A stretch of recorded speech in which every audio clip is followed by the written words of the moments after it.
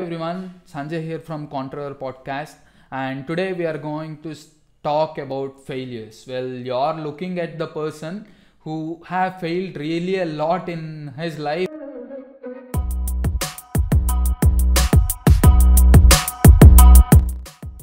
Well, failures are just a part of your process. If you fail in your ambition or if you fail in your passion, that's just a part of the process. You gotta eat the dirt. That's mandatory.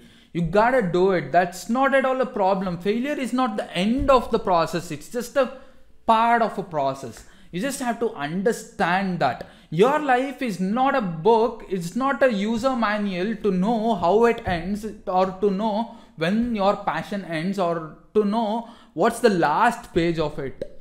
Your life doesn't come with the user manual, right? It's you. You're the one who writes all those scripts and who writes each and every page. And day by day, what happens when you write that, your life would be beautiful. Your failures are the only things that you'll be remembering at the end of the entire process, and your failure will teach you a lot rather than the success does. People just exaggerate failures nowadays. They celebrate it like, oh my god, I failed, then I'm doing something. No, it's not that. I'm telling you, you shouldn't be happy because you failed. It's not that. You just have to figure out why did you fail and what is the process. What is that you need to get on the success. If you fail, that means you are not ready enough, or you are not smart enough, or you just try to underestimate that what it really needs. And that is the reason why you have failed. You know, your plan for your success or your passion or your journey of life, that is more important. When you fail to plan in a proper way, what happens is you hit the rock bottom or you get failed a lot. And upon that particular experience, you build an empire. That is how you have to do it. People say that it takes somewhere around 10,000 hours for a person to be an expert. How many hours did you spend on that particular passion that you always wanted, or how many hours did you spend on that particular thing that you always wanted to do? It depends. That is what makes you a pro, a professional, or that is what makes you a rookie. Some people just quit without even trying. Some people just quit without even starting, or some people just quit in the middle of the way. But all it matters is, no matter how many times you fail, you have to start from the scratch, or you have to start from that particular experience, and that is how you gotta win that particular thing, or you gotta win that particular race. You have to minimize your failures. How do you do that? You gotta learn about more people. You gotta learn from books, audiobooks, podcasts, everything that you find on internet. Instead of that, you keep binge watching some Netflix. That won't fetch you something, or that won't fetch you your passion. You gotta learn. You know, the most fascinating things about books are someone else in that particular world, the opposite side of the other part of your country, what they did is they tried to start the journey and they tried to do something just like you, and they tried to document that particular journey of their entire life. That is called as autobiographies. Read a lot about them. I have read lots of autobiographies. No matter whichever videos that you watch in my playlist or whichever video that you watch in this channel, you might have find some or other book in my background. Why? Is because I read books a lot. It's not that it's completely boring or it's completely useless that reading books. Our education system have turned us into people who hate books a lot. Why? Is because those things that we study, that doesn't really make sense. That doesn't make sense to me.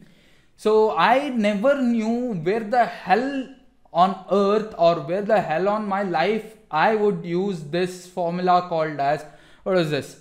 Sin square theta plus cos square theta is equal to 1. I have no idea where do I use that. But these books or these autobiographies or these self-improvement books are the books that really help you out If you want to read for entertainment, I would say fine, but even that's a waste of time. To be true, if you, no matter how much time you spend, if you spend on learning, that would make you some progress. So that failure of someone else would help you out in somewhere in your life to add all those dots or to connect all those dots and make sure you succeed on your life. There is no shortcut for your success. You just have to struggle, you just have to hustle, and this constant progress or this constant learning progress is what makes you prepared for that end goal that you're waiting for. You know, life is not a movie, or you're not the chosen one. If you are just waiting for someone to knock your door, knock your home's door and come sit on your couch and say, you're a wizard, Harry. No, that's not gonna happen in your entire life. That's just a fantasy, guys. You just have to understand it. At the same time, if someone says you that your idea is completely stupid, and if you fail to show them that your idea is stupid, and if you fail to prove them wrong, trust me, your idea is already stupid. You just have to prove people until that you take action, and you have to prove them your idea is not stupid. You know, talk is really cheap because the action takers are the history makers. You have to take action. Anyone can talk. I can say that before Elon Musk, I'm the one who will be chasing in the Mars mission, and I'll be doing it.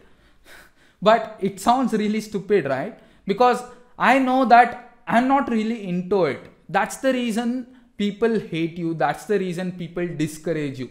When they do it, it's your responsibility to make sure that you have to try doing it, and you have to give your 100% on it. One more reason why people really fail is they give lots of reasons, saying that my parents didn't allow me to do that, but I'm still studying. I have a debt. I have my education to complete. I have a graduation to complete. I work for 9 to 5. My days are really hectic. I agree all that, but all those things are just reasons.